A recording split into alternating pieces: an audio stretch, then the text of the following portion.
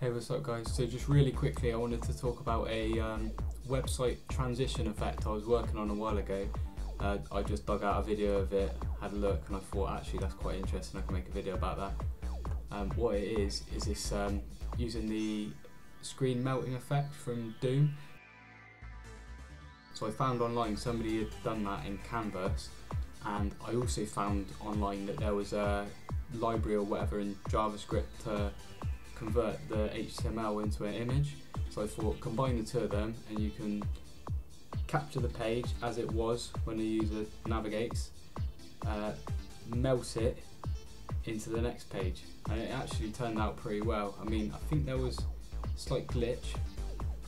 Yeah, it's just a little bit of artifacts at the bottom of the screen. I think I might have actually fixed that since I had the video captured, but I don't have Apache installed on my computer at the moment, so possibly something for a future video.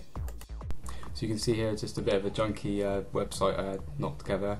Obviously it's got a star field in the background because everything's got to have a star field, and it shows off the transparency and the fact that that still works. Yeah, so we're melting between a load of text and a pigeon at the moment. Actually, it looks quite cool, I think.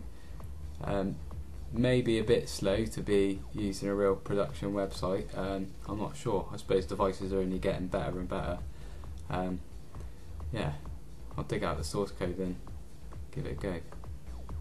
Okay, so I'll put the links to HTML to Canvas and also the thread where I found the Doom screen wipe effect done in Canvas in the description, and hopefully you guys can have a go at doing this sort of thing as well. Thanks for watching. Like, subscribe, comment, all that.